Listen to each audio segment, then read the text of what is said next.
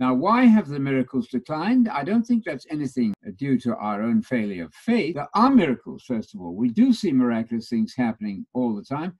Not quite in the spectacular way, I grant, that we read in the New Testament. I think God made his point. How much more of a miracle do we need to become believers? You know, there are texts which says that we ought to believe because of what Jesus says. That should be sufficient.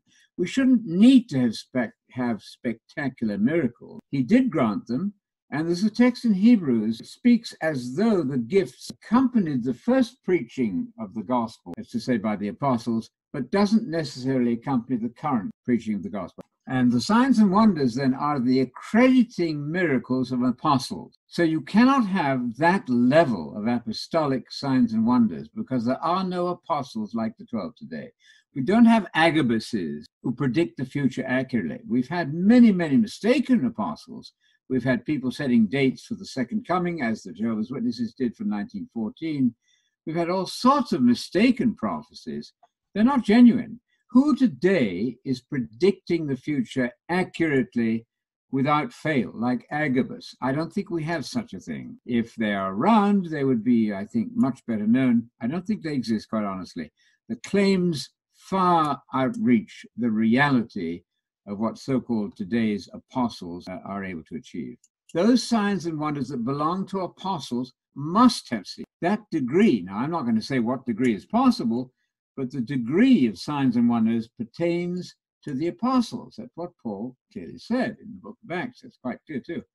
So that much, the degree of cessation, I don't know. I'm not going to say miracles can't happen, but I will say that some of the claims are quite false. On the language issue, for instance, it must be a real language to be the real thing.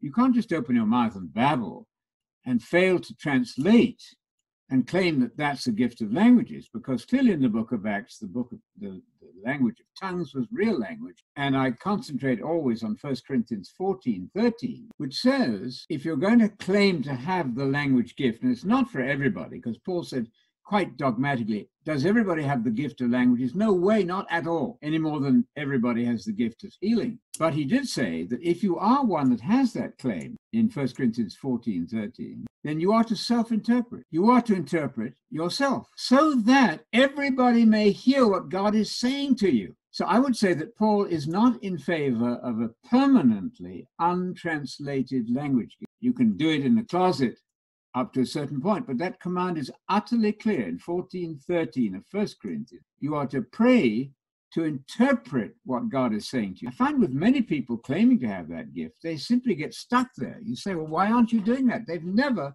in fact, investigated whether what they're saying is a language. They've never prayed or succeeded in translating it or having somebody with a companion gift citation. Nobody's ever verified. Paul is no friend of unintelligibility, one of the big dictionaries says. That's very good. So that's the best answer I can give to that, but I don't think it's true to say there aren't miracles. There are not spectacular miracles to the extent that we see in the New Testament. I can live with that. I can accept that.